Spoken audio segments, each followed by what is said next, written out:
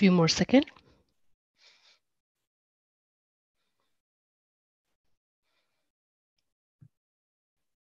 Namrata, go ahead. A few more seconds. I think it's still streaming. Yep. Namrata, go ahead. Okay, thank you.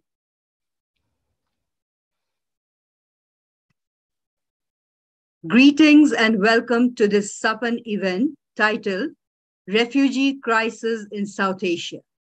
I'm Namrata Sharma, a journalist and women's rights advocate in Kathmandu, Nepal. I'm a member of the executive board of Nepal National Commission for UNESCO and chair of its National Media Committee. I'm also a member of the South Asia Peace Action Network, SAPAN, and your host for today's program. Today, we at SAPAN would like to express our utmost grief over the thousands of lives taken, including a large proportion of children, paying the heaviest price in the worsening Israel-Palestine situation. People continue to face dire circumstances with no end in sight.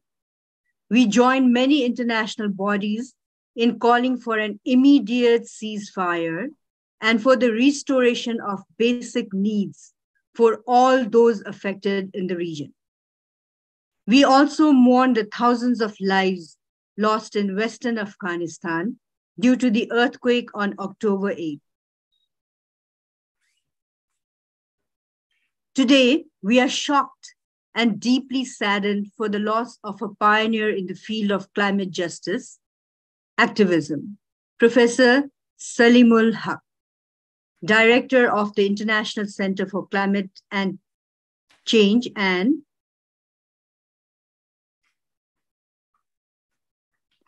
Development. His sudden passing in Dhaka late last night is a personal loss for many SAPAN members who knew him.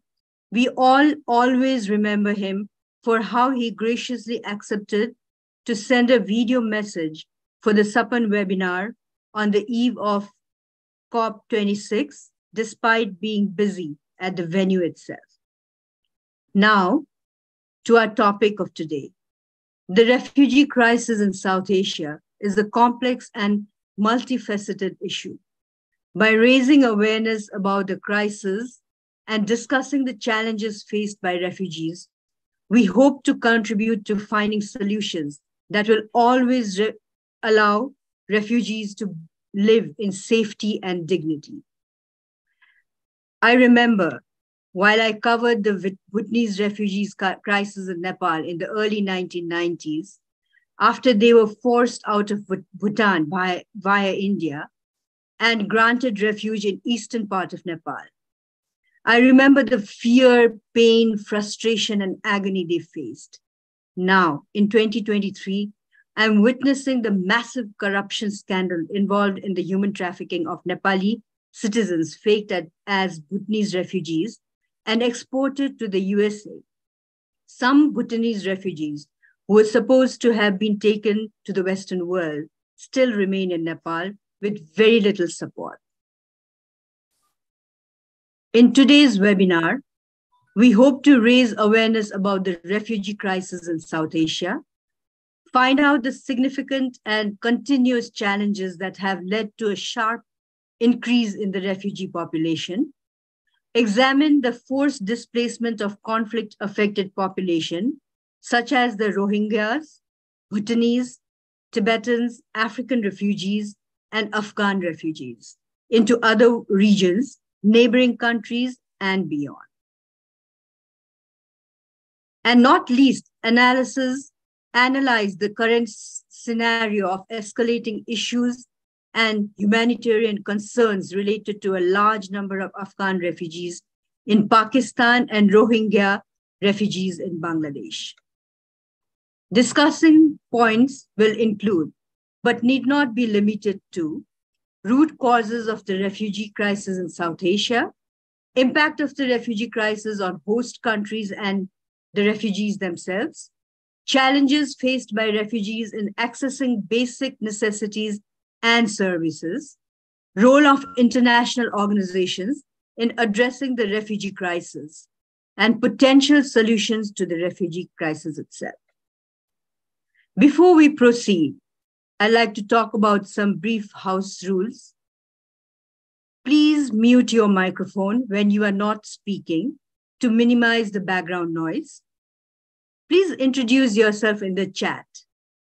Use the chat for questions or comments, but keep it on topic. And of course, kindly be respectful. Be patient with technical difficulties. We always seem to have that no matter what. As always, we invite suggestions and feedback from everybody. Now, I'd like to invite our guest, Shamla Saleem, a climate justice activist from Sri Lanka, to read out SAPAN's 3-point founder charter. Shamla Saleem. Thank you, Namrata. Yeah. SAPAN's 3-point founding charter has been endorsed by over 50 organizations and nearly 400 individuals in the region and diaspora.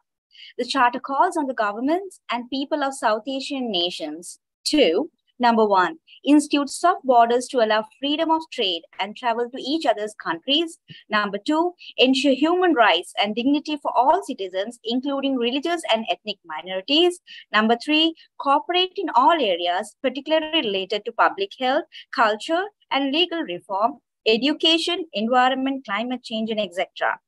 The SAPAN Charter is also online in several languages. Do take a look at the website www.southasiapeace.com and endorse the charter if you haven't already. Before I hand it back to Namrata, I would like to mention that in an effort to promote tourism, the Sri Lankan cabinet recently approved an initiative to offer free visas to 7 countries, including India. The pilot program will remain effective until March 31st, 2024. We hope to see similar efforts between other countries in the South Asian region. At this time, I would like to urge you to read the SAPAN petition, Milinedo, and sign it if you have not already, www.milinedo.com. Meanwhile, the link will be shared in the chat. Thank you, and back to you, Namrata.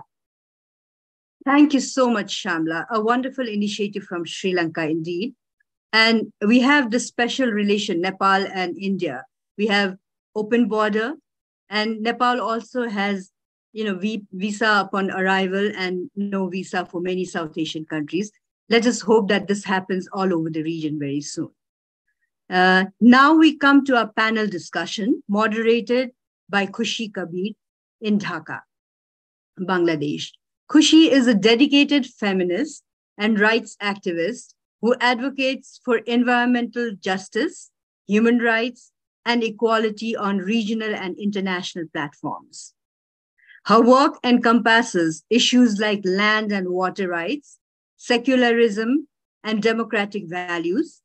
Khushi is actively involved in public interest litigations, protecting marginalized communities, preventing environmental degradation, and fighting gender-based violence. She was the first woman to work in rural areas after Bangladesh's liberation in 1971 and continues her work with Nijera Kori, a nonprofit empowering rural communities.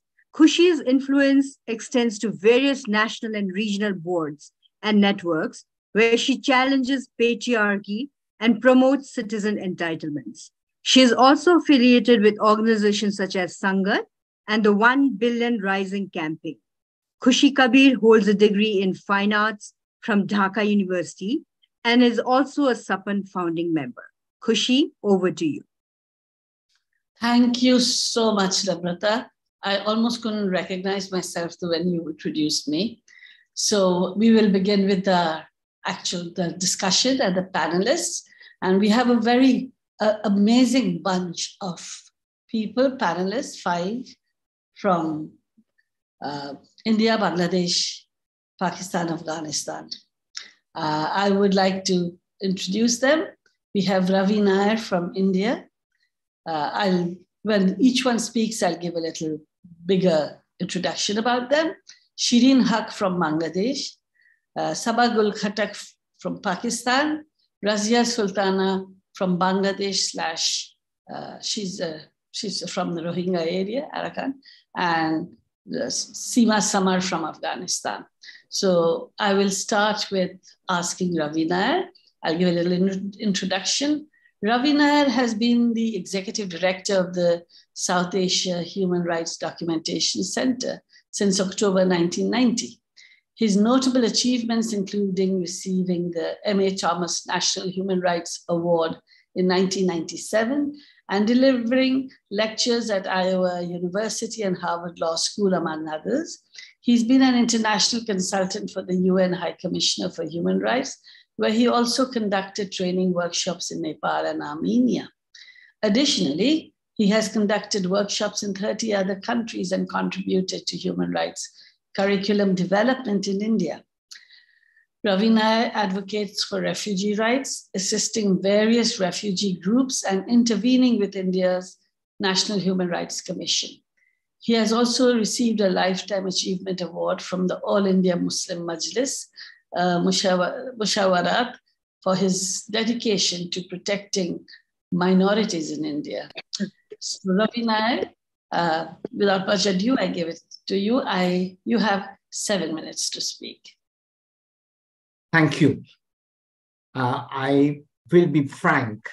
I will not touch country situations, which I'm quite aware of, but go to the broad picture. And I will be quite controversial in them, but feel free to ask me as tough questions as you need in the discussion space.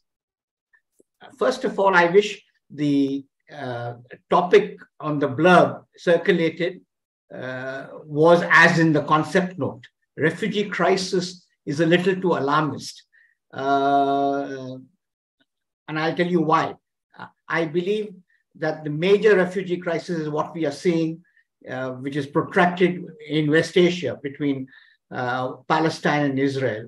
And the other two major crises the world is facing, which is sought to be swept under the carpet by the Western media, is the one in the Mediterranean, where everybody seeks to keep refugees from North Africa and other African countries, as well as you see the situation in the American states bordering Latin America and on the land. So the second problem that you have globally and also in South Asia is the absolute lack of empathy for refugees or for minorities or for people in need. There is, this is not the 60s or the 70s or even the 80s. There's a law of diminishing returns as far as human empathy is concerned. Third, the states are very weak in all South Asian countries. And the only response to their weak governance is the militarization of the state, further militarization of the state. And they feel that will provide them the security in a very short-sighted manner. The fourth problem is the issue of international pick and choose situations. And this is fairly intrusive and one must be careful about it.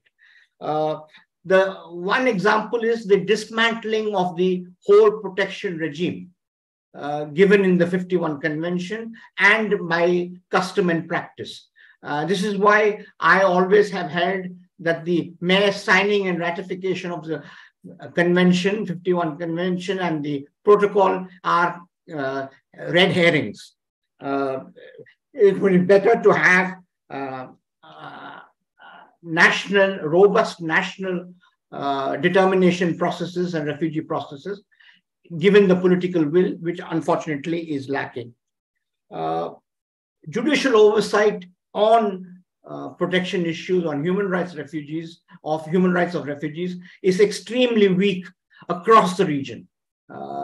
India, which had a fairly decent Supreme Court in the past, is now, I shan't say more. I have been fairly vocal on how they have been functioning when it comes to minority rights and refugee rights. I am a petitioner in one case in the Supreme Court and in a number of other petitions in the high courts. There is no bilateral or multilateral cooperation in SAARC on refugees. SAARC is as dead as the dodo as on a number of issues, but clearly on migration policy and refugee rights, that's also something. The other issue that one needs to flag in any discussion is the increase in statelessness across the region. That again needs to be looked at. Second, all the nation states in South Asia care a fig for international humanitarian law and human rights law. Unfortunate, but true. The UNHCR mechanism is absolutely ineffectual. Protection would be much better handled if it was part of the mandate of the Office of the High Commissioner for Human Rights. UNHCR should do what it does, be a rice, bread, and tents distribution agency, rather than delve into areas of protection which it does not understand and does not do. Second, there is a lot of myths about, in the international refugee world, about mythical internal flight alternatives in many countries which produce refugees. They're absolutely mythical. Where can you have internal flight refugees alternatives in any of these countries? Second, the humanitarian organizations have not paid enough emphasis on education of refugees. That is an area that has to be done. The only success story is the brilliant work that the Jesuit Refugee Service and the Jesuit Educational Association did with the Bhutanese refugees, which prepared them for their resettlement in the US and other Western countries. This kind of very concentrated education program was not seen in any of the other refugee situations. And education is something that I need to do. Secondly, governments are extremely weak in terms of their sovereign functions in South Asia. Imagine outsourcing a sovereign function like migration control to international agencies, including UNHCR. Otherwise, they're very, very concerned about migration and sovereignty. Then the whole concept of people being illegal. What's illegal about people trying to flee to a safer situation? This is a Western concept trying to keep away black and brown people. You don't say illegal when Ukrainians are flooding into Germany or Poland. You only use the word when it comes to outside the Western world. I think there's a lot to do. Lastly, before I conclude, I'm very wary of debates on refugee crisis today, more so, because after West Asia, presently, South Asia is the biggest cockpit of international intrigue. And one must be careful about how we give levers to international organizations to further muddy the waters. And they don't recognize the early signs of refugee flows, which is internal conflict, and major human rights violations and humanitarian law violations. At that stage, they are in massive slumber. So they only recognize it when people try to get to the West by hook or by crook, because they made actual refugee claims processes so difficult in this thing. There is no due procedure or process available in any of the Western legal refugee determination process. And I know that because I have done workshops for the Canadian Immigration and Refugee Board, for the Danish Foreign Ministry, and various other things on refugee flows. And I know exactly how their mindset works. and I'm at the fag end of my career. I started working with refugees as an undergraduate in my first year in university with Iranian refugees fleeing the Savak of the Shah of Iran, and South African and Rhodesian refugees, now called Zimbabwe, on Indian government scholarships to India, who did not want to go as long as apartheid and the Ian Smith regime were there, and continued to stay on in India, only went back after apartheid was dismantled and Ian Smith was given the boot. So I'll stop here. I would have liked to talk about some of the situations, but we do have two major problems which we need to address, which is the Rohingya crisis in Bangladesh, which is slowly becoming a regional problem, at least in India and in Nepal to more limited extent. And of course, the ill-advised move by the Pakistan government by trying to send back all of a sudden 1 million more or more Afghan refugees. They have been extremely generous in their past.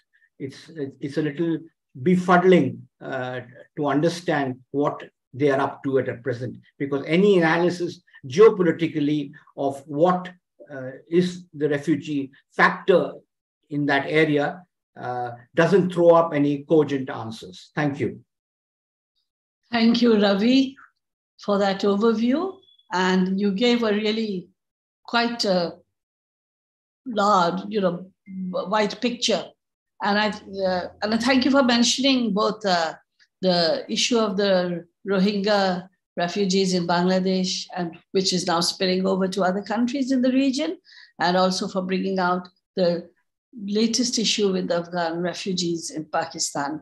We decided to choose on these two areas because every country in South Asia has issues in deciding how to deal with people who come to their country because they do not, to each host country, because they aren't able to survive. They're victimized. There are all kinds of policies going on against them. And it's not out of choice, but it is out of compulsion that they're supposed to go. So we chose to focus on two. One is the Rohingya refugees and the other is the Afghan refugees. So next we have in our discussion is Shireen Haq. I hope Shireen is ready now. Shireen is a very well-known, globally recognized activist, a reputed leader in Bangladesh, a co-founder of Nari Pakkho, a feminist activist group which began exactly 4 decades ago. As a champion of women's rights and freedom of expression, she is involved in fighting issues related to democracy, human rights, and freedom of speech, while advocating for Rohingya refugees and the appalling situation they are still living in. She was instrumental in organizing the visit of the Women Nobel Peace Laureates to Rohingya camps early on in 2018, when the refugees first arrived. Shireen's extensive background includes many areas, and she served as development advisor to Danida in Bangladesh from 1987 to 2006, which really helped at that time the Nordic countries to understand what the issues were. So Shireen, I gave a very brief summary of the vast experience you have. I am handing it over to you, and I'll give you 5 minutes. I hope you can finish within that. So Shireen, over to you. Thank you, Khushi, and thank you for all the kind and generous words of praise, etc. Not all of which is not deserved, but anyway. I would like to start by first remembering Saleemul Haq. It's a day of national loss for us. And we have lost, in fact, Bangladesh's global expert on climate change. And it's a personal loss as well for me. The Rohingya influx into Bangladesh in 2017 was not the first time that the Rohingyas crossed over to Bangladesh, but it has been the most massive influx. We had an influx earlier, but not only was it a smaller number, but many actually went back. But this is the first time that we have a huge influx in 2017 August, and there's no sign of repatriation. The discussions about repatriation sound very hollow. There seems to be no political commitment on the part of the Myanmar regime to arrange for repatriation. They do not recognize the Rohingyas as part of their population. They refer to them as Bangladeshis and insist that Rohingyas are actually Bangladeshis who had encroached into their land. So this is a difficult situation. Sorry, there's something coming up in my screen. Okay. So this is the situation. Rohingyas are nearly 800,000 Rohingyas arrived in 2017, joining the previously more than 250,000 who are already still here in camps. So we had a situation where we are talking about a little over 1 million. This is definitely more than the number of Rohingyas left in Rakhine district in Myanmar. The question of safety and dignity is always raised when it comes to the question of how refugees are to be treated in any host country. But having observed the situation very close and firsthand, I have seen how both of those are very difficult to fulfill. Both safety and dignity. In fact, I think dignity is even more difficult to fulfill when you have a situation where people are crowded into a small area of land. Bangladesh is a population which is already overcrowded, and then you have a small tract of land which has been taken over, in a sense, by refugee camps, sometimes displacing local people, sometimes displacing forest land. In this situation, despite best efforts, we are concerned that the Rohingya refugees are not enjoying either total safety nor dignity. There have been incidents quite frequent now, more frequent now than even last year, of shootouts in the camps. There's an active armed Rohingya group. Volunteer workers, rescue workers, as well as refugee workers, health workers, etc., are not allowed in the camp after 4 o'clock in the afternoon. What happens after 4 o'clock till the next morning is not visible to the Bangladeshi public. But this is when a lot of the shootouts are happening. And also, Kushi mentioned that I had been instrumental in bringing 3 Nobel Peace Laureates to help amplify the voices of Rohingya women. One of the particular things about this influx was that Rohingya women had been sexually violated by not only the Myanmar, members of the Myanmar army, the Tatmadaw, but also by Buddhist priests. And this situation had created immense trauma. I was there as people were crossing in, and women were stopping to talk, and they had absolutely no hesitation in describing what happened. I remember one particular woman describing how after the 5th person had raped her, she lost consciousness and she doesn't remember what happened, except that when she did come back to her consciousness, her husband had been killed and one of her children had been killed. And she and her brother managed to escape to Bangladesh after a 10-day walk through forests and through rough territory. So the question of mass rape of Rohingya women became a big issue. In 2017, when I went to the camps, and actually not all of them were in camps, many were on the roadside at that time, even camps had not been built. This is what was topmost whenever I talked to any Rohingya woman, was this sexual violence they suffered. When I went back 3 or 4 years later, they no longer talked about the violence that they suffered at the hands of the Tatmadaw, but they talked about the violence that was going on in the camps now. So this was something very, very disturbing, that the camps were not enabling safety to women. And this was happening. Rohingya women were being raped by Rohingya men, especially when they went out at night to use the toilet facilities, which were always maybe 50 yards away from the settlement area. And not sometimes because of lack of proper lighting, and sometimes simply because there were people waiting for women to come out and jump on them. So this situation of continued sexual violence and the change in terms of the perpetrators being the people in Rakhine to the fellow Rakhine men in fellow Rohingya men in the camps in Bangladesh. So this is a matter of great distress for all of us, all the women's organizations working there, as well as other humanitarian organizations.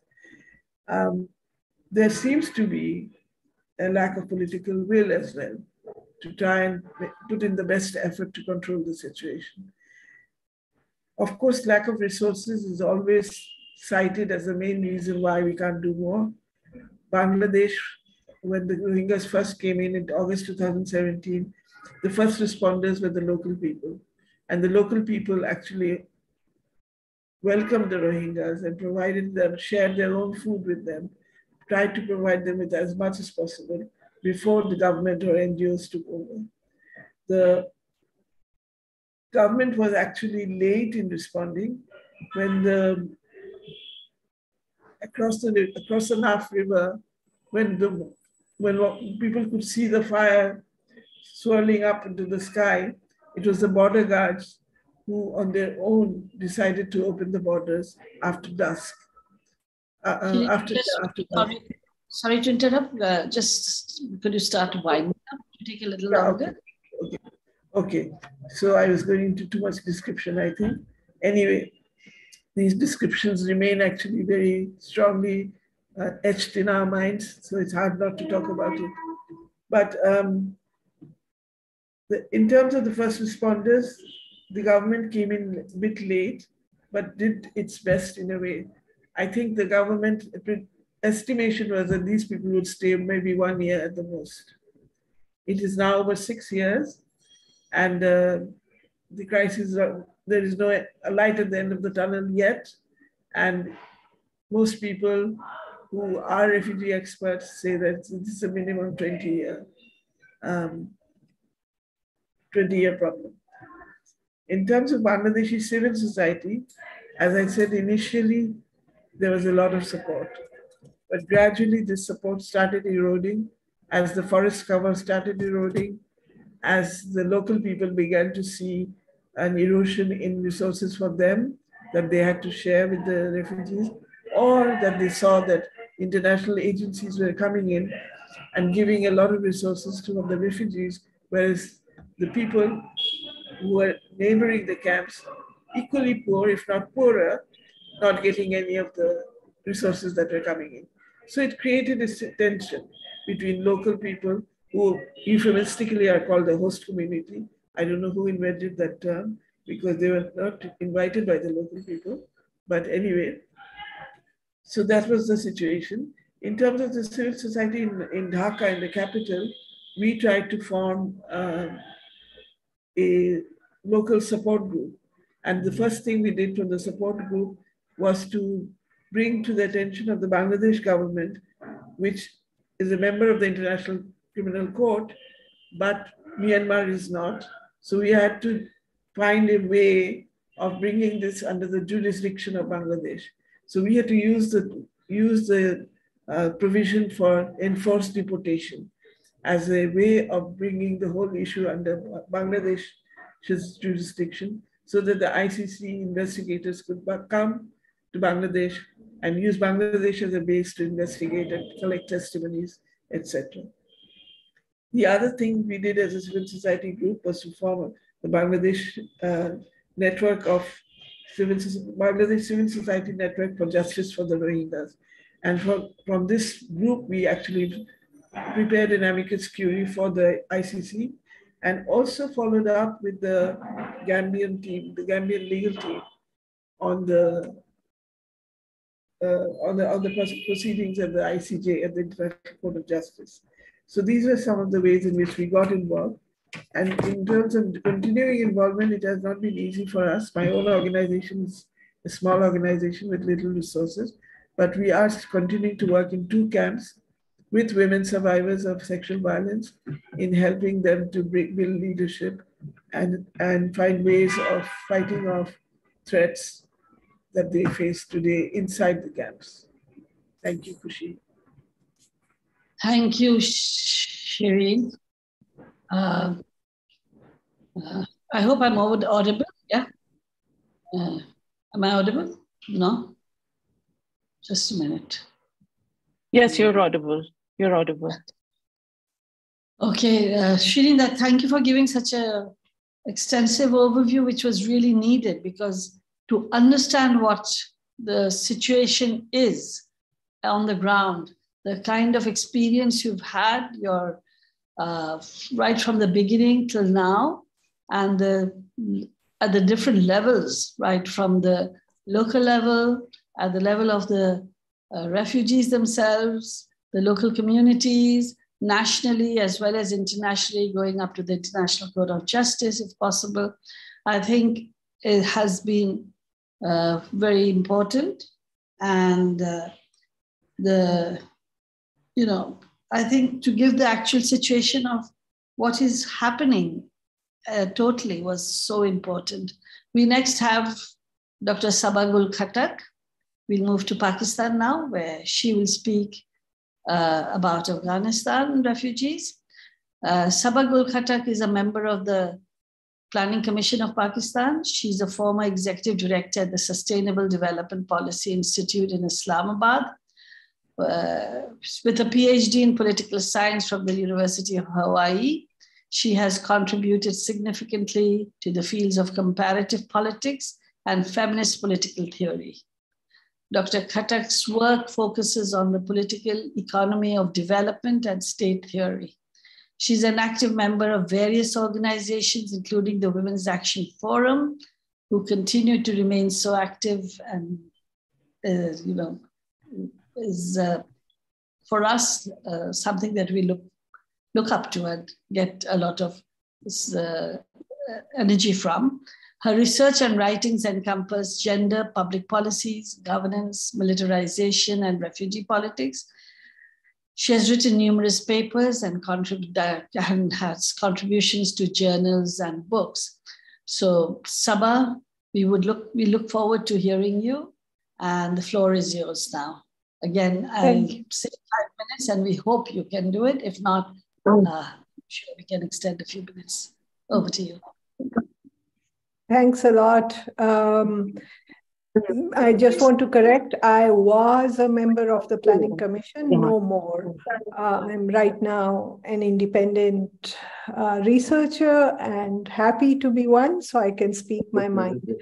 Very quickly, because I have only 5 minutes, and I don't know how I can do justice to the topic, but basically, we all know Afghan refugees have been coming into Pakistan for 43 years, since 1980, when initially Soviet Union went into Afghanistan and, the Afghan jihad started.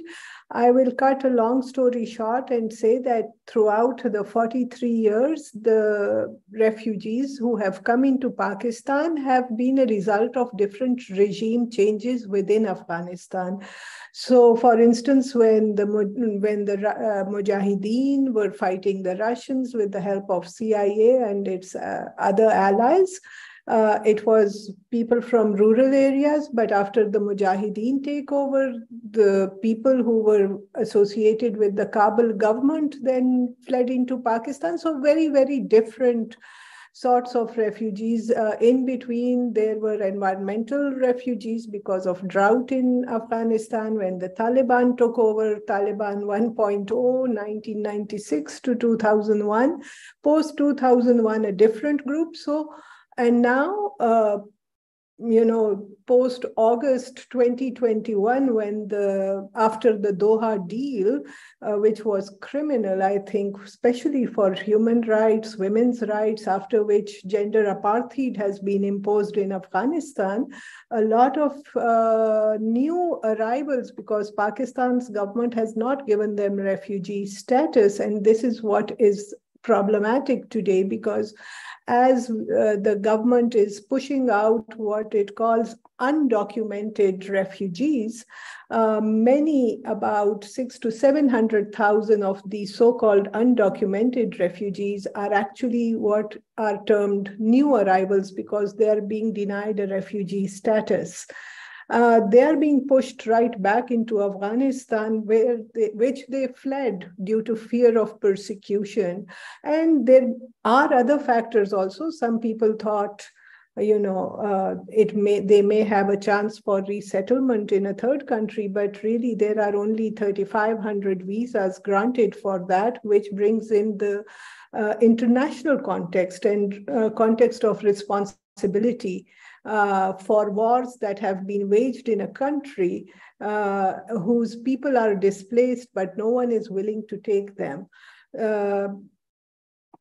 So Pakistan's policy and challenges are, of course, first of all, we have Pakistan, just like the rest of South Asia, has not signed any kind of international convention, the Geneva Convention on Refugees, the 1967 Protocol, and it does not have, deliberately so, any legislation or policy on refugees. Only this year was a refugee law proposed in the parliament, but no discussion took place on it. And, the caretaker government replaced it soon after. This is deliberate, of course, because then the country can use refugees as footballs between Afghanistan and, of course, Pakistan, when Afghanistan's government is not, doing things the way the Pakistan government would like it to do.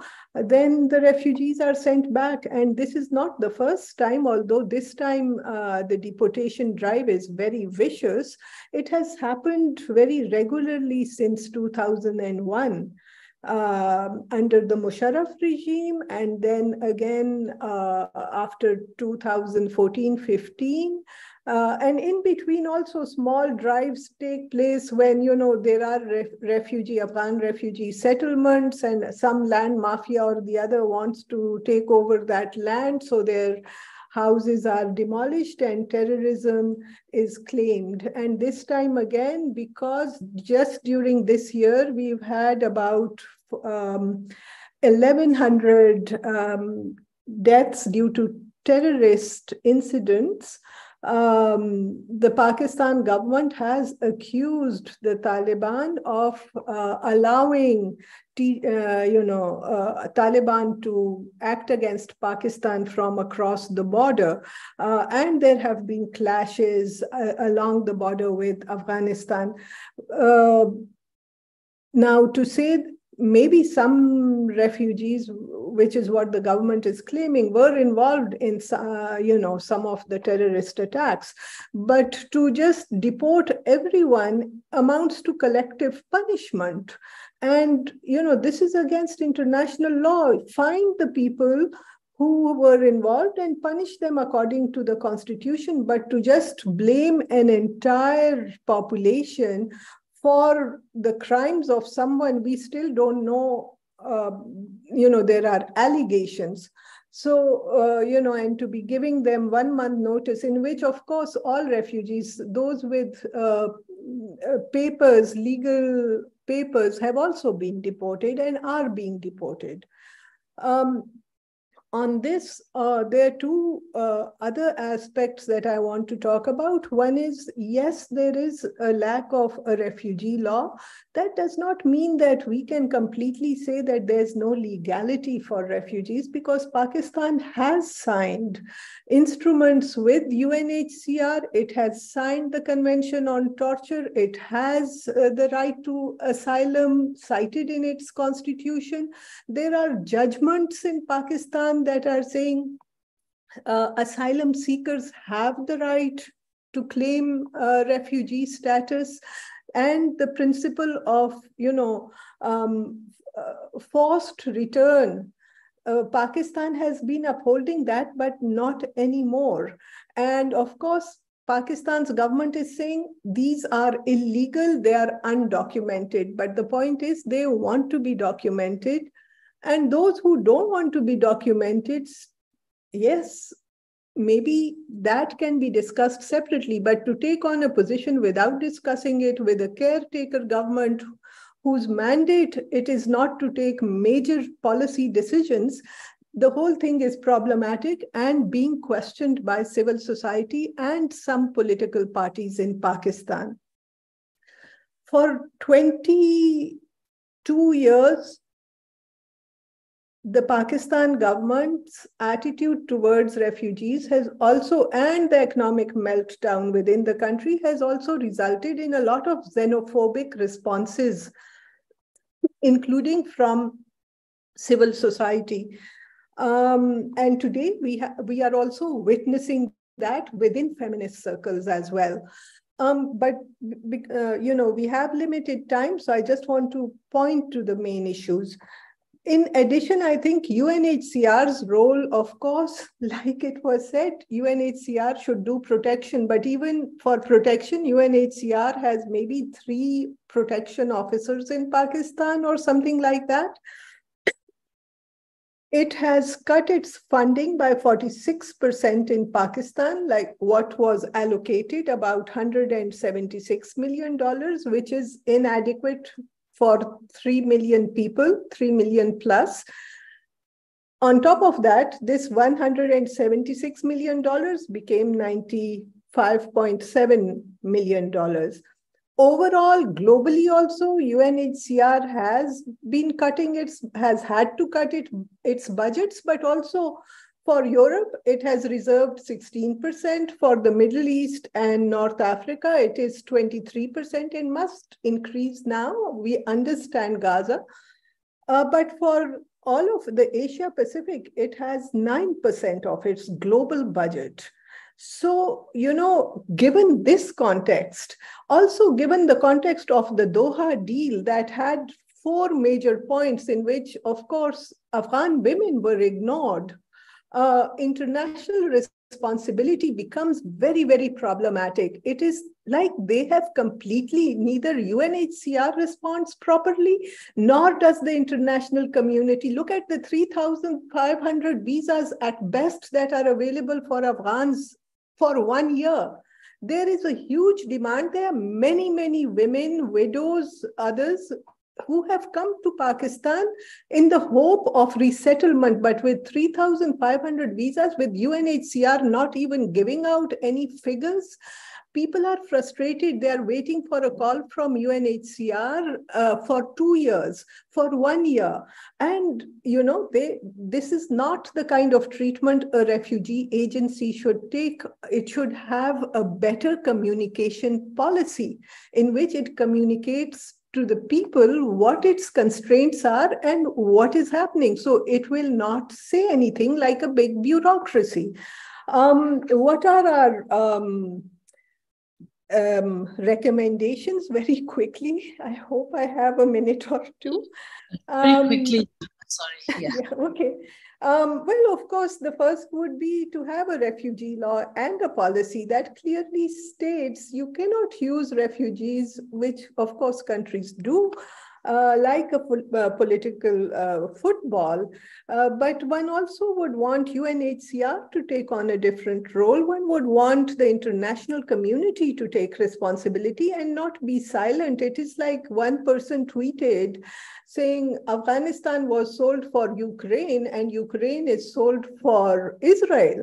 So, it's a very sort of apt way. It's very much from the ground. Another refugee was telling me, we thought we were hiding from the rain, but we found ourselves under the train in Pakistan. This is not how we can treat refugees. The first recommendation, of course, is to balance security concerns with humanitarian concerns. Security concerns cannot trump humanitarian concerns. And the government has to understand that.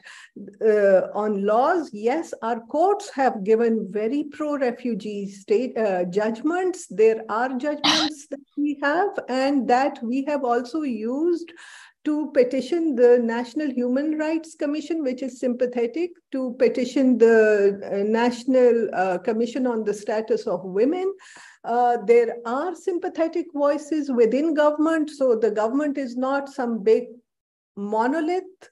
There are sympathetic people within government that we are trying as civil society to lobby with.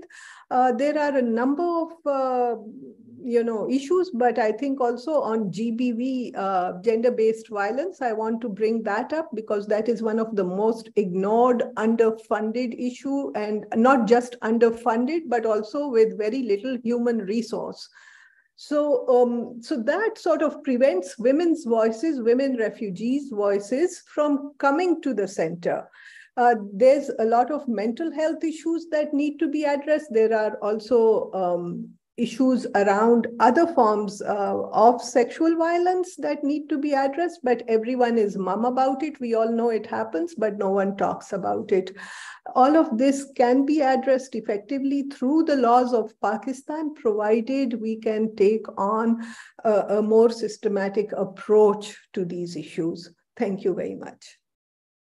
Thank you so much, Sabah, and for giving the overview, bringing in the issue of the UN bodies, especially UNHCR, and international organizations, institutions, and countries, the global politics that exists. And at the end, it's the refugee who's fleeing for her life that is the one who's most vulnerable. So I just want to thank you. I want to now introduce Razia Sultana. Razia Sultana is a dedicated lawyer, educator, and human rights activist, focusing on supporting Rohingya girls and women.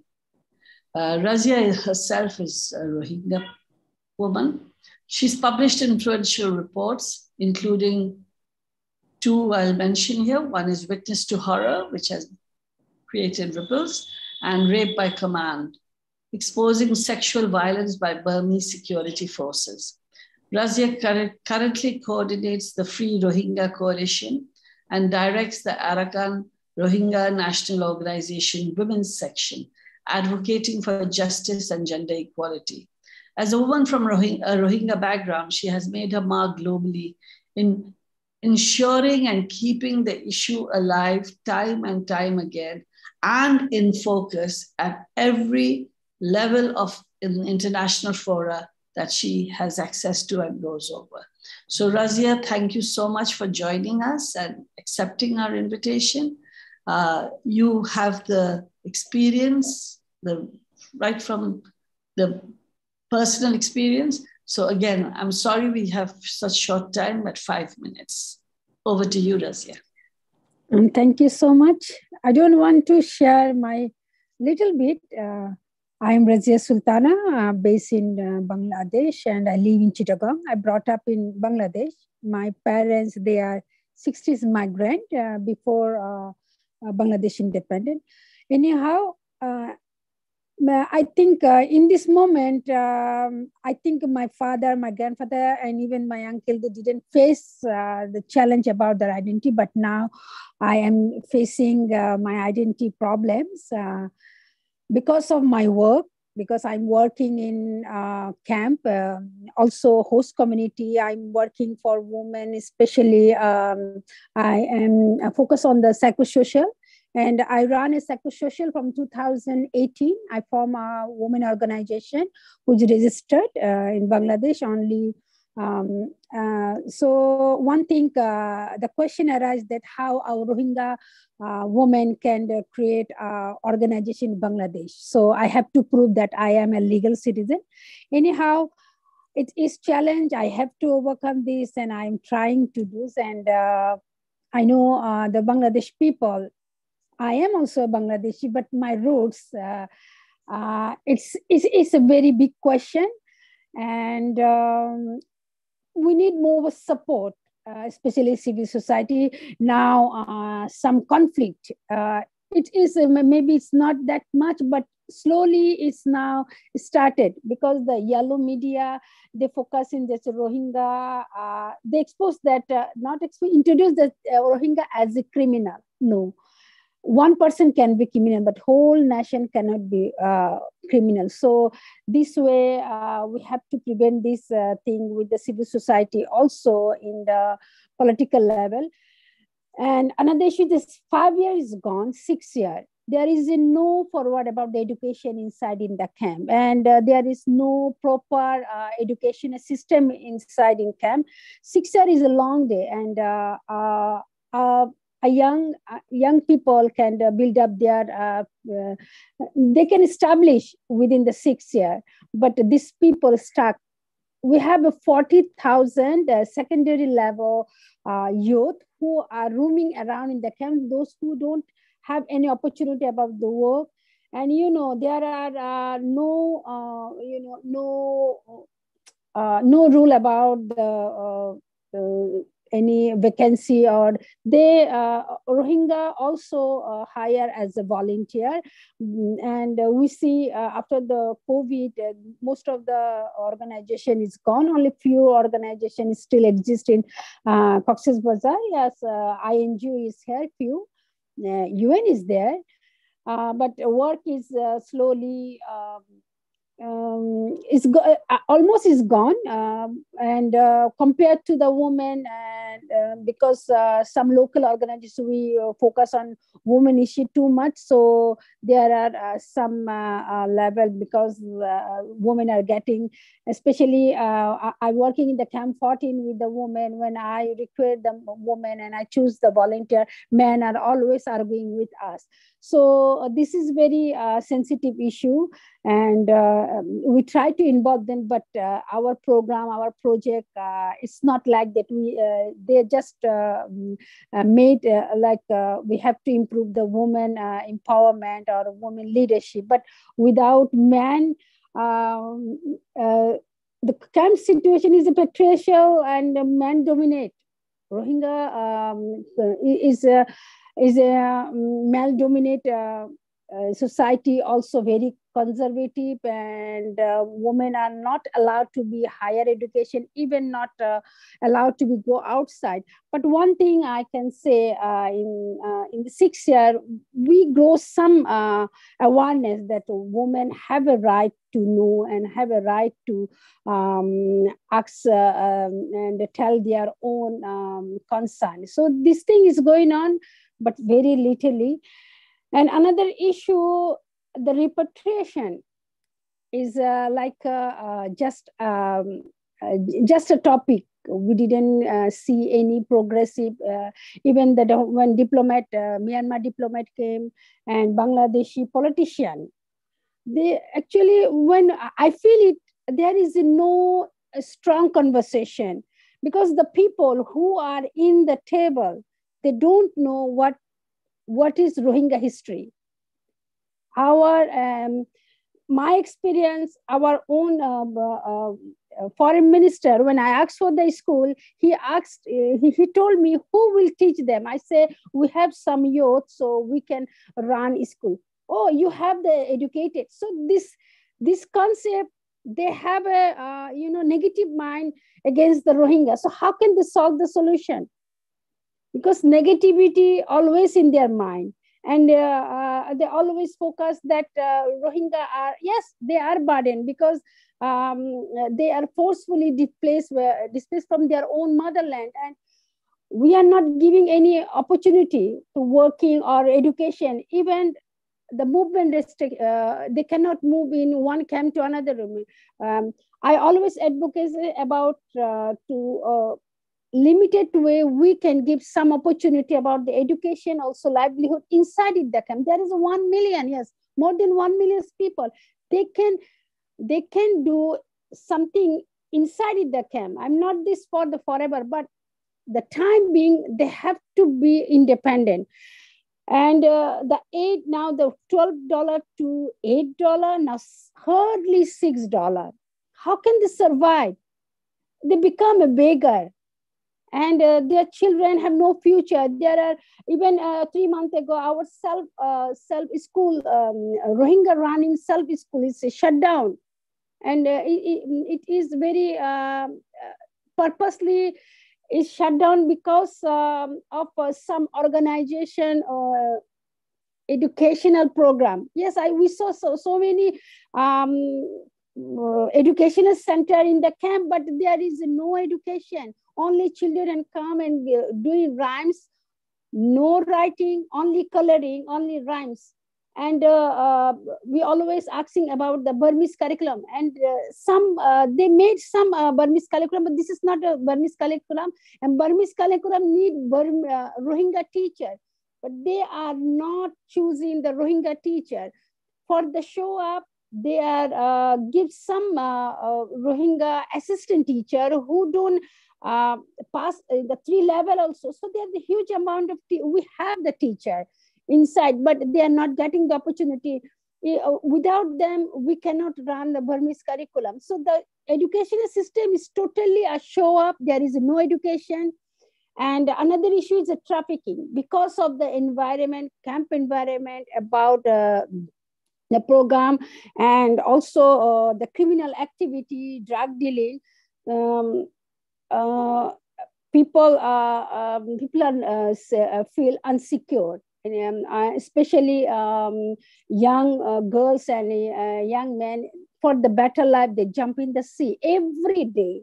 We are hearing this. There are so many, but whatever. When they are try to be past the sea, none of the Asian Pacific, ASEAN country or another, no one they accept them except the Bangladesh. Yes, still Bangladesh.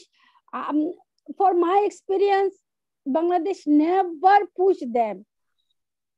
Whatever they have, they try to protect them. Yes, they are in the camp, but they never push them. But I see the Indonesia, the Malaysia, the India, whatever they don't accept these people. They are not going for asking for aid or anything. For survival, they are jumping the sea. And international level issue, we have a 3 trophy, ICJ, ICC, and IIMM. What purpose? We don't get any solution. Nothing is there. Even when we ask for, this is a very complicated. Is this complicated because you don't want to see this, because you don't want to analyze this? And I don't have faith in the UN or ASEAN, because they are just technically about this the Rohingya issue. Rohingya are not maybe first class, second class, even not a number 9, because everywhere they are discriminated. Even when the third resettlement, for the Malaysia or Indonesia, forget about the Bangladesh. Last year, only 80 people, 80 people. If this kind of people they are taking, they need 200 years. So this is not gonna work. Third resettlement. Southasia, I'll have to ask you to shorten it a bit. Yeah. Okay. And that is my one thing I will say. Forget about the third resettlement. Better to take our youth. Better to take our youth and give them opportunity about the education and We have to strong political conversation with Myanmar, especially, yes, Bangladesh is there. We need more support from international community, but I know it is only can do when we all together can push. Thank you so much. I think. Yeah, thank you very much, Razia. That was very useful to listen to the ground situation. It seems there are a lot of parallels, a lot of between what was said before. I know the situation in Bangladesh is not ideal. Even in Bangladesh, the funds have gone down considerably from what they were getting as aid for the refugees. So we move to the next speaker now. I think as we hear everybody, and then when we hear everyone together, a lot of things are beginning to fall in place, that no matter whichever country it is, the issues, the concern, the kind of questions of security and dignity are absolutely essential. So I would now like to go to our last speaker, but she's certainly not the least. We have Dr. Seema Samar, a physician, renowned humanitarian and a diplomat from Afghanistan. She's a member of the UN Secretary General's high-level panel on internal displacement and the high-level advisory board on mediation. Dr. Samar has a history of significant public service, including roles as special envoy of the President of Afghanistan at one point. She was the State Minister for Human Rights and International Affairs at one point, and the chairperson of the Afghanistan Independent Human Rights Commission. A staunch advocate for women's rights, she has received numerous international awards, including the Ramon Magsaysay Award and the Jonathan Mann Award for Global Health and Human Rights. Seema Samar is also the founder of the Go Harshad Institute of Higher Education, and she's also a group member of Sangat along with me. So Seema, welcome and thank you for joining us. The floor is yours. Thank you so much, Khushi. It's good to see all of our sisters and brothers who are really concerned about the situation in our region. First of all, I would like to send my deepest solidarity and sympathy to the people in Middle East, to the civilians who are losing their life because of the aggression, because of lack of accountability. And also my deepest solidarity with Bangladeshi colleagues because of the loss of our champion on environment. It's for all, I mean, he was for all of us, not only for Bangladesh, but it was a global champion on environment. And I also would like to thank the Pakistani people and Pakistan government for some of, mainly the Pakistani people for their patience in hosting Afghan refugees for so many years, for 45 years. I have been a refugee myself for 17 years in Pakistan from 1994 until 2001. And I become refugee again for second time. So forced refugee. The reason I'm saying this is that it's very difficult to leave whatever you have behind, even if you have a muddy house, if you have a small space to put your tent. It's your own country, so people will not choose to become refugee and to go to another country for enjoyment. I mean, they could go for enjoyment, but not as refugee. So it is really, really difficult. As Sabah nicely put it, we are refugees of different regime in the country, from the invasion of the Russian to the invasion of the Americans, and also to the current regime in Afghanistan. And I keep saying that the Afghan people are unfortunately hostage between the extreme left, which was USSR and the Khalqis and Parchamis in Afghanistan, and also extreme rights, which is Taliban.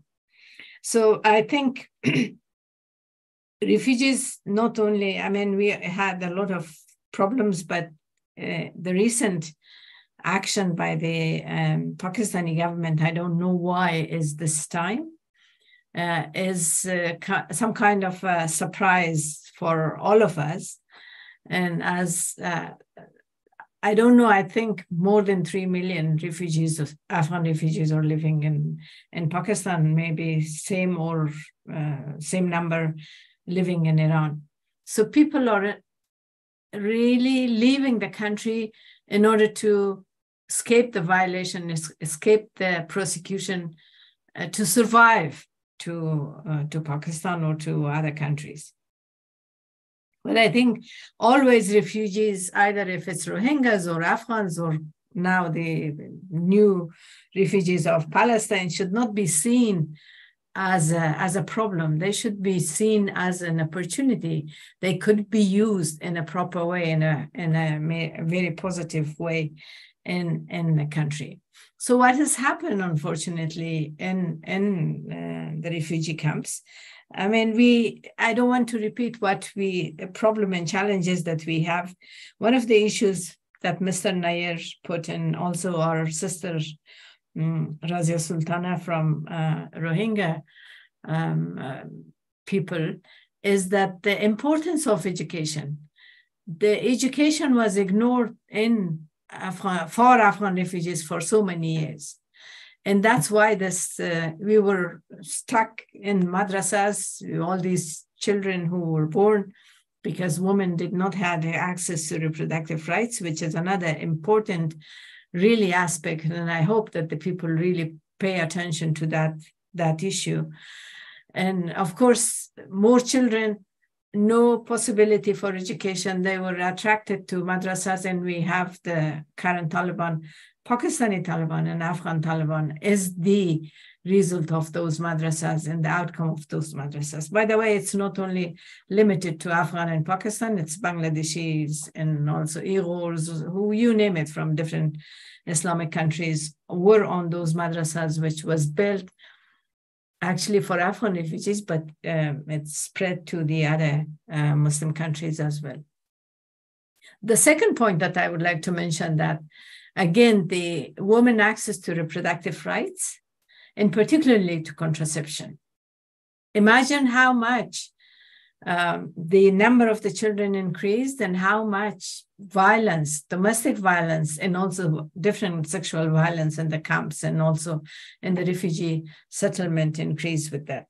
The boys end up to the madrasas, to the different gang groups, the smugglers, the drug smugglers, the looters, the thieves, and the weapon smugglers, and also in those madrasas, joining those different radical groups under the name of jihad and using our religion in order to fight for power, not for real Islam.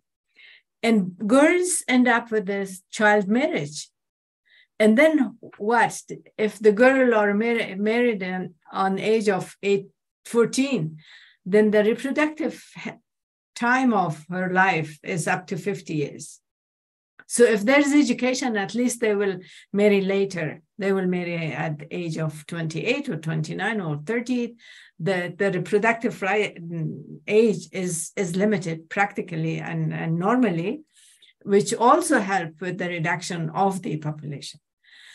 And then the girls, the child girl, are forced to marry to elderly men or sold to feed the rest of the family. So girls are more vulnerable to those kind of violation of human rights. So I think that is these two issues, health and education, is really important. And I don't know, with the current situation, I assume, or I think that because of the Taliban is not is cooperating with the Pakistani government in order to hand over the Pakistani Taliban to the Pakistan government. That's why they did not recognize, although Pakistan was the first country who recognized the Taliban first regime in 1990s. And if that is the case, or what? And particularly that regime, that Taliban regime, which is unfortunately, again, it's not Pakistani people, it's the Pakistan government who supported the Taliban as a proxy for against the whatever a problem that we had, is a problem in the region. I'm not denying that. Unfortunately, this regime, as we all call it, they imposed apartheid, gender apartheid on all female population of the country. The only country who doesn't have a constitution, the only country who has official ban on education. Imagine, education is the basic tool for empowerment. Education is the basic tool for development. Education is the basic tool, particularly for sustainable peace. And we don't have all those. No proper education. I mean, I'm afraid that we will have generation of Taliban for years to come. And for the girls, they do not allow them to go to get education. And why? Of course, because they are empowered and they cannot control them.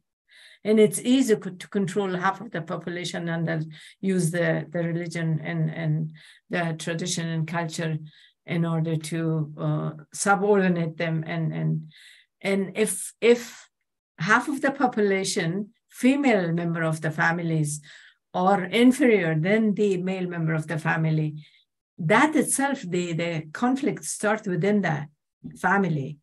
The discrimination starts within the family. That kind of same mentality goes to the street, go to the school, go to the society, and the conflict continues. In conflict in Afghanistan will not stay in our own boundary wall. We know our neighboring countries are affected and impacted by those.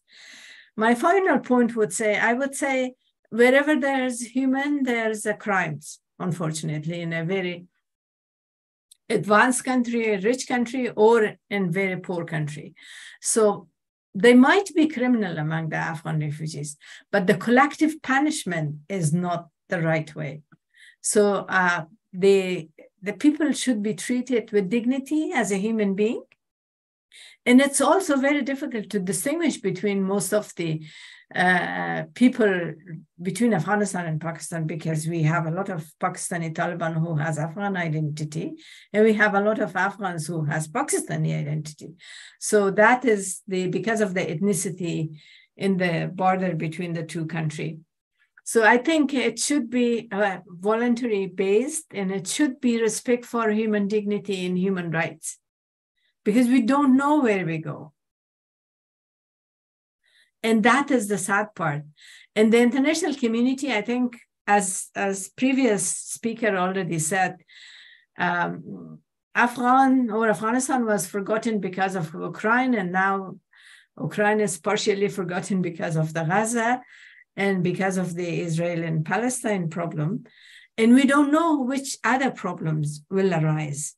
And we see that the conflict is increasing in African countries and some other Muslim countries, unfortunately. But we, as a civil society, we have to stand up together and fight for all these. And I would like again to thank the Pakistani women and activists who had the demonstration in support of Afghan refugees, and also the Pakistani Human Rights Commission, who released a statement in support of the Afghan refugees in Pakistan. The final word and the final sentence that I would like to say, people will take the memories, good memories and bad memories with them. And it's really, really good to have good memories from the host countries. At the end of the day, we are all human. The borderline was drawn by somebody in order to divide us. Thank you so much. Thank you so much, Seema. What you said is we are all humans, and we should remember and recognize that we are all humans. You've also said that, some individuals, and this is something that Razia had also mentioned, some individuals may be engaged in, or probably are sometimes engaged in criminal activities, which is happening in every country, every nation, every place, whether you're a refugee or not a refugee, you have criminals everywhere. That doesn't mean you penalize the entire community of refugees by saying refugees are criminals. I think that's an important point you brought out, and the issue of human dignity and human rights is something that has echoed throughout with everybody. I would like to now I would like to thank all the speakers once again. Shireen had to leave because she's really not well. She was just out of the hospital a few days back. She's not well, but she thought the issue was so important that she needed to come and talk.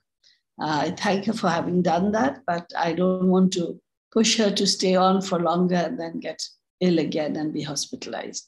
But all the rest are here with us still. And I'd like to now open the floor for our panelists to engage and exchange their thoughts amongst each other in response to what they have heard, and then open up the floor to the audience for any questions. So I think first I'd ask our speakers if they would like to add something, ask a question, feel that there is something that resonates with what they have said or their experience or their views and thoughts.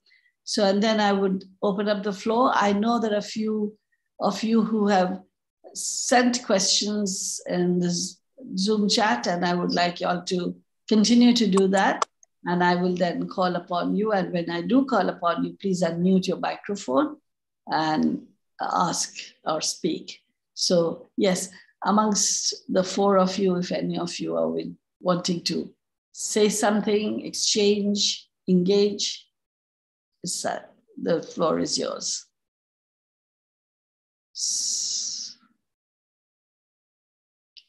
Anyone? Khushi, can I? Seema wants to say something. Go ahead.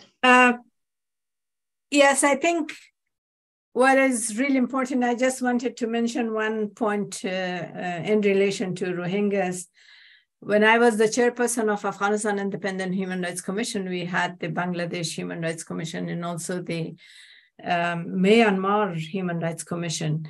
And the sad part is that the chairperson of the Myanmar Human Rights Commission said that we do not recognize people or issues such as Rohingyas.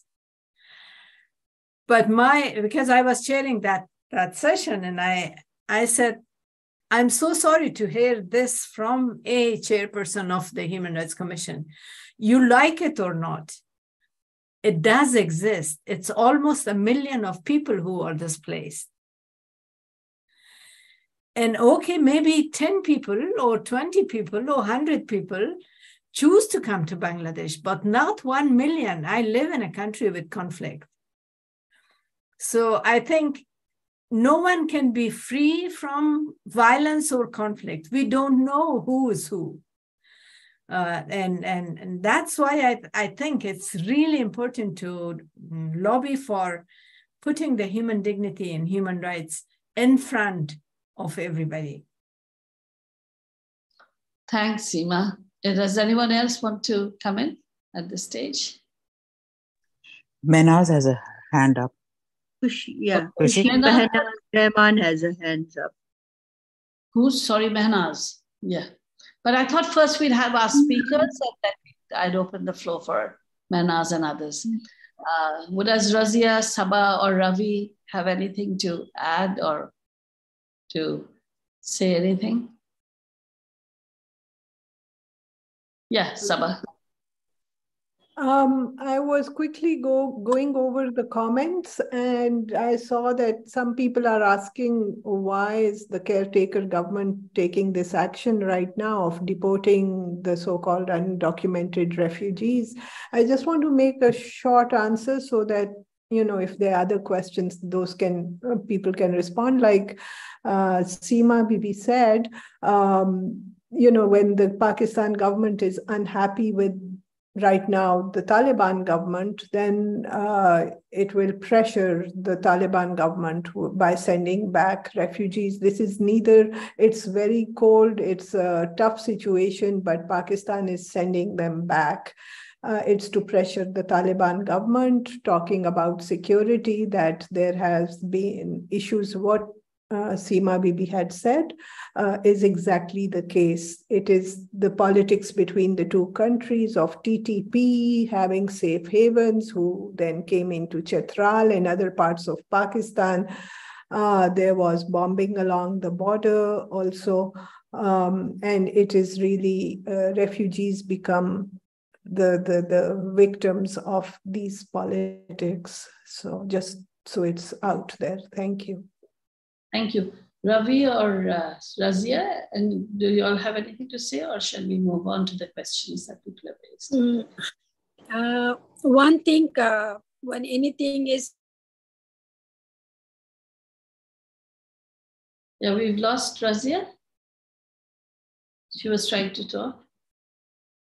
Yeah, we've lost Razia and we've lost Ravi as well. Ravi is not on. So maybe go to those who raised their hands.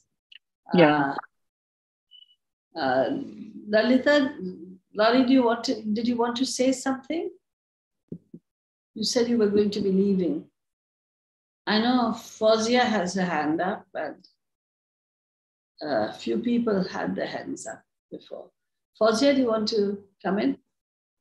Mehnaz had her hand up much earlier. Okay, so Mehnaz. Okay, I don't answer. Actually, I had written that in chat, and Baba has already answered my question, because I was really surprised why this caretaker government has taken this sudden decision to deport them. I mean, so maybe this is because of Taliban. Sabah has responded to what I wanted to ask. Okay. Can I just add a word that, Mehnaz, we know that the caretaker government, how many decisions it takes, and who actually takes the decisions. Yeah, true. So we have Fawzia, Suraj after that, and Sara after that. Wonderful, eye-opening, mind-boggling discussion today. Thank you so much, the panelists. And to Dr. Seema, Salam to Dr. Seema, met her in Quetta long ago in Mariabad. So Dr. Saab, my question to you is, what are the expatriate Afghanis like yourself? Like you are a symbol of those who have been a refugee, been outside, now you're outside. And there are many people like you who are fortunate enough to be outside, but you also have links with the Pakistan government because of living 17 years in Pakistan. Now the big issue about the refugees is one, that they are being deported, which should not be an issue because that's the law. If you're illegal, you get deported. That's the problem everywhere. But even legal ones, those who have a refugee card, those who are there with the consent and the agreement of the government are also being deported. So I see that there's a kind of a edge or a power or strength for in the hands of the Afghans who are outside Pakistan. Speaking from the West, it does make an impact. Is there any such forum of Afghanis who are outside can talk about for the rights of their own Afghani people in Pakistan? Because Pakistanis are not doing much. You see, Aurat March is a big thing, but where are the men march? Where are the other? I don't see many people talking for them. So, Madam, question to you. Should I answer, Khushi? Yeah, I think let me put it this way, let's say intellectual or activists, we were pushed out, not by choice, but by force. And we were stuck with our own problems ourselves. But we have a network and we were working on this. I think one of the issues that we can push through the human rights, the OSHR office, the High Commissioner for Human Rights, and also through UNHCR. Unfortunately, the people which I knew, which was in the Pakistan government, is not there anymore. I mean, I have my friends. Power is the one I know her from 1990s, Shirkat Gaw, or some friends from Aurat Foundation and so on. And somehow we lost Asma, unfortunately. Sometimes he now doesn't respond to our email, but we try actually from our side. We had a statement. I think we still can ask some of the countries to maybe to promise Pakistan some aid, some financial support in order to let the Afghans stay in Pakistan. So we try our best, but we are also, we are also broken, I would say this way. I put it this way. It's very, very difficult to explain in words and make it, to make the sentence how we feel. I'm in the US, the life is easier, but I miss my own country. When I was in Pakistan, we were so close to Afghanistan, so it was easy to go and come back. And I was dealing always with the Afghan refugees, so I was not feeling that I'm a refugee. But here, I'm so isolated. Thank you. Thank you. Suraj, if you do not mind, we have Razia Sultana back as well as Ravi, and I'm worried that we lose them again. So Razia had begun speaking. Maybe Razia, you just finish what you were saying, and then I'll ask Ravi, and then I'll come to you, Suraj. Yeah. Thank you. It's only my concern. It's like when we talk, we always try to blame the Bangladesh system, but rather than to blame the Bangladesh, we have to focus on the international level and also the Myanmar business thing, because none of the country, even the international, even the UAE, even the ASEAN, they are not stopped doing business with this country. And another issue, after the influx, people say this is Rohingya, they are not belong with Myanmar, but the land is actually, the Arakan is a separate land, and if anyone search the history, you can find this. But because this issue is not focused and not taken seriously, now the coup again, and whole Myanmar is citizens are under threat, and the most of the activists now they are out of the country. So now they are understanding. So this is the time we have to be forward. How can we convince and how can we re-spread our history? Because they brainwash from decade. It's not a simple thing, because from 70 years, the Myanmar government, yes, that time is a Burma, they just give a wrong message to the Myanmar citizen and Myanmar people that Rohingya are not belong to Myanmar. But they never told or not telling this. Arakan is not it was not the part of the Myanmar.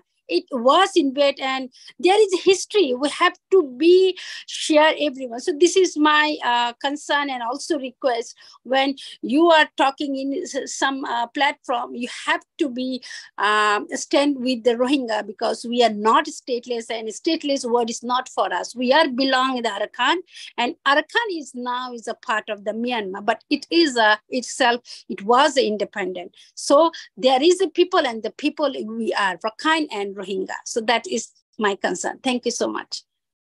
Thank you, Razia. That was very important, that how borders and countries are dictated to and determined unilaterally by somebody who doesn't even belong to that place. Ravi, do you want to add something, say something? Is there something you want to just bring in? You have to unmute yourself. The only point that I would like to underline is in the long term in South Asia, it's public education on refugee rights and refugee problems, and creating an atmosphere of empathy and creating the sinews for the creation of national legislation. If you are dependent on international donor assistance or the international legal systems alone to help you, then you are asking for the moon. Thank you. Thank you. That's an important part that's brought out. I'd like to now really ask Suraj, who has been very patient, to take the floor. Please unmute yourself. Thank you, Kusiti, for giving me this opportunity. Well, first, I would like to keep my remark on Bhutanese refugee, and I'll have one question at the end. I concur with host Namrataji's evaluation of the corruption and involvement of high-ranking government officials in a fraudulent scheme. This scheme involves around Nepali nationals impersonating Bhutanese refugees to facilitate their resettlement in the United States. The exposure of this fake Bhutanese refugee scam has sent shockwaves throughout Nepal and globally, laying bare a complex network of corruption and deceit involving influential figures within the country's political landscape. As a former Bhutanese refugee who now resides in the United States, I am very much disheartened by the corruption and has marred the plight and suffering of Bhutanese refugees. It is astonishing that amid this serious corruption that has brought global shame to the government of Nepal, there seems to have been little discussion or action taken to address the root causes that create an environment conducive to corruption. On the different note, I have heard one of the speakers previously discussed about the successful resettlement of the Bhutanese refugees. I have a different perspective on this notion. Well, I agree that that refugee resettlement is often referred to as durable solution. In my view, it primarily addresses short-term goals by transplanting or relocating the issues rather than finding a permanent solution. When we talk about Bhutanese refugees issue, their resettlement in the United States has given rise to the highest level of mental health issues compared to the other ethnic minorities in the United States. They have been separated from their loved ones since 1990s, unable to reunite with their parents and siblings, even in the event of their parents' funerals. Dozens of political prisoners remain incarcerated in the Bhutanese prisons, many serving life sentences, and their resettled families members cannot communicate or even visit them. Well, the global community may perceive the issues as resolved. The root causes persist.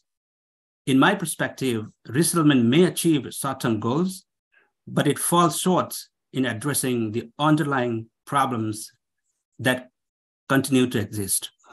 Finally, my question to speakers is, what are the reasons behind the reluctance of several Asian countries to sign international refugee protocols and covenants? Does anyone of the panelists want to respond to that? Yeah, Ravi, go ahead. I will be a little frank. I think resettlement was not forced on anybody in the camps in Jhapa or Beldangi. Resettlement was an option. Some brave Bhutanese refugees, like the head of HUROP, the Human Rights Organization of Bhutan, chose to stay back. Others, for good reason, decided to start a new life elsewhere in different countries. So one mustn't talk disparagingly of resettlement as such.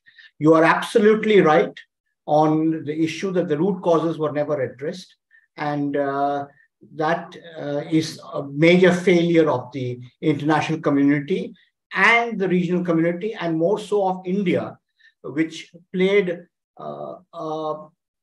unfortunate role in the whole Bhutanese refugee crisis. I know this problem very well because I dealt with the Nepalese government at the highest level, at the foreign secretary level. I was the first person to do an early warning system because I was thrown out of Bhutan when the first protest started by the ethnic Nepalese and the Sachops in Gailafug area in Bhutan, and I was handed over to the Indian police by the Bhutanese police, being thrown out, ejected out of the country. So I've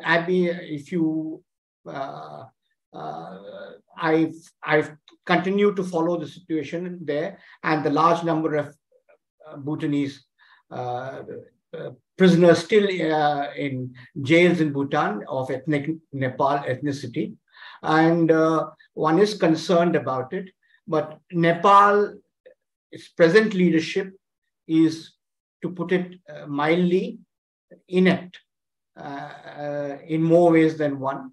And it would require major heavy lifting on the part of European states, which have very good relations with Bhutan, and most importantly, India, and which is unwilling to do anything, given the very sensitivity of the new Bhutan-China relationship and its impact on India's borders. I won't say more, but if you want to read more on this, go to the leaflet.com and read some of our pieces on the whole Bhutan imbroglio. Thank you.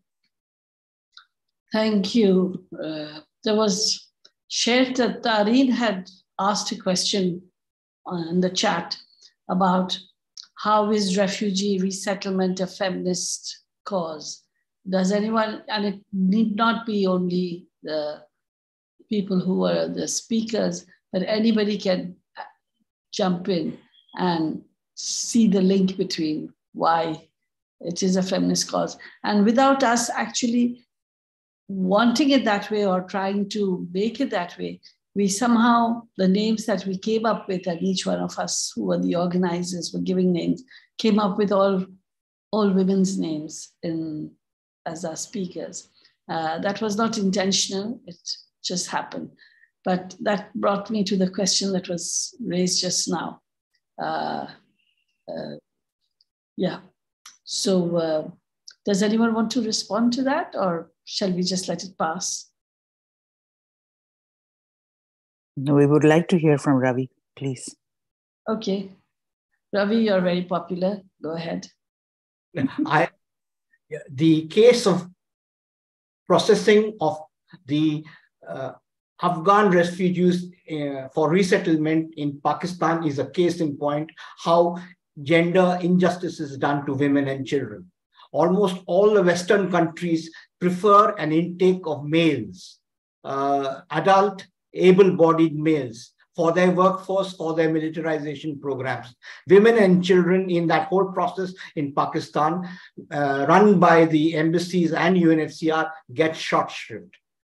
This is something that can be looked at in other resettlement programs elsewhere too. I am aware of these problems in India too. And I'm not too familiar with what's happening in Bangladesh, but I don't think it's any different. I think women and children always get short shrift because the resettlement countries see you as burdens rather than equal partners in the building of new societies. Thank you. Yeah, it's also a question of, yeah, Seema, go ahead. Yeah, Seema, go ahead. please. You finish your sentence. I'm sorry. No, I was just saying that it's also the mindset of thinking that the male is the head of the family and that a female cannot live or exist without a male, head over her or the family. And so it's a very male-dominated and oriented perception. Yeah, I have two more hands. Seema, you finish, and then I'll ask Rani. Rani, why don't you go ahead? My question was slightly different. I just wanted to know, from among the refugees, some may want asylum. How do you differentiate asylum seekers? I'm saying because I've had a case where I tried to pursue an asylum of a young woman from Balochistan with the family sort of divided. So, I mean, maybe Ravi or somebody who knows more about these rules and regulations can tell us, there are refugees who need to be treated with safety and security, but within them, there are people who are asylum seekers. So how is that dealt with through the procedures and process? Maybe Ravi can tell us about some, or Seema, somebody who's got experience. Yeah, I just respond to the first, the question before. I think it's a feminist issue because currently, particularly during the war in Afghanistan, it was always male business, so women were not important. But in current situation with the new Taliban government or the second round of Taliban government, it's completely a gender apartheid. So it is a feminist cause that we have to save them. One other point that I forgot, that in the whole issue of different ethnic in Afghanistan, the Hazaras as a minority are attacked every day. Last week we had a suicide attack in the mosque, and then another explosion 3 days ago in a sport club again. So that in most of these girls who were in the police or who were in the army were the Hazara girls, because they are more open to civilization, and they are under attack. So it is a feminist kind of an issue, the whole refugee. Thank you. So anyone wants to respond to Howard, or do you think? Yeah, Ravi again. Yeah. Just to give you a rundown on what procedure is under national or international law. When you cross an international border, you are a refugee in principle. However, you have to go through a refugee status determination before you actually declared a refugee in law. Which is why somebody was saying documented and undocumented, right? Yeah, that's right. Once you register as a refugee with the national authorities or UNHCR, as the case may be, you become an asylum seeker formally. That is, most of those in Pakistan at the moment, the new arrivals after 21, have been undocumented. And as Dr. Khattak very rightly mentioned, it's because of the complete inefficiency of UNHCR in Pakistan to have such a minimal support structure to run the refugee status determination, and the Pakistan government just not having the machinery to really supplement or supplant it. Thank you. Yamanuri, you've put in a no and a cross. You don't want to ask the question again, or you've withdrawn? Thank you so much. There were many questions, so that's why I wanted to wait until my turn comes. One that you think is most important? Yeah. Can you guys hear me? Yeah, we can hear you. I am Yamo, a freelance journalist from Kabul, partially living in Pakistan, but mostly based and working in Afghanistan. I have a question about this about the Pakistani decisions on returning the refugees from Pakistan, which I think they will start on 1st of November. From the panelists, specifically from Dr. Seema, do we have any quick solution right now? Because in few days, the Pakistani government are starting putting back the Afghans through Torkham border back to Afghanistan, especially the one who were not registered. If you guys have had any research, or as this is mostly, you've already explained a lot about it, if there would be any quick solution right now for either delaying it or any activist groups or feminists to delay or stop this action. Thank you. Thank you. I think I don't know if you were there right from the beginning, but we did begin with how there have been, even today, demonstrations and large demonstrations against this decision to send people back. The most we can do is keep on raising it, having demonstrations, actively participating and actively being on the streets and negotiating as much as we can, but it is up to the government. I'm sure we can continue this conversation for many, many more hours. This has been an extremely I think, a educative session for all of us. We just blanketly, just in a blanket term, just push refugees as one category. And I think today's discussions brought in the differences that exist, the sensitivity that we need to deal with, the main issue of being of human dignity and human rights, of safety, of being of crucial. Those are the three issues I think that are non-negotiable, and that is what we think that we want everyone who comes in for refuge is given that. And unfortunately, that's not the case, as we've heard from everybody. The conversation can continue. The issues should not be finished just today. This is just something that we have opened up. It's not that we are the first people who started talking about it. Others have previous to us also. But in SAPAN, we've opened this up today. And we want to continue, like each one of us can keep on writing to each other, raising the issues and raising it within our own work. So I'd like to end the session over here now. I will not try and summarize the discussion. I don't want to give any closing remarks too, because I just think we've had an excellent, and I want to thank everyone. We've had an excellent discussion. It certainly opened up my mind in many ways. And I've always thought I've been open and I've been aware and I've been very conscious. But when you hear people speak about it passionately, because that's what their life and their work has been, it just changes you. So I'll end now. I thank you all for having cooperated with me so well. And I'll hand it back to you, Namrata. It's yours now for the ending part. Namrata. Namrata, you're muted. Sorry. I thought I had. Thank you, Khushi, for moderating this very, very important discussion in such a lovely way. And this is something SAPAN feels very strongly about and would like to facilitate taking forward to widespread impact in the region.